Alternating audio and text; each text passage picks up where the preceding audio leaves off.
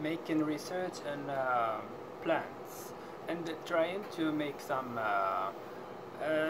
extraction and to make some HPLC to recover, but finally almostly we find a really a tiny amount of some the isolated molecules. Finally, really a tiny amount, and very small.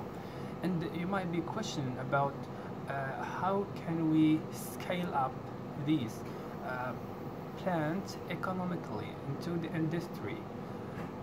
I made some extraction, purification, isolation, and finally I got only these small amount.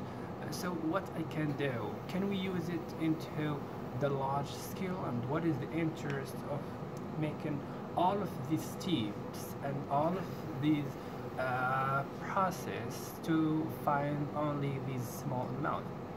Research in medicinal chemistry sometimes the real interest of making some isolation is to find some new molecules which were not discovered before, and these molecules will be of as a perspectives to be synthesized into organic chemistry laboratory.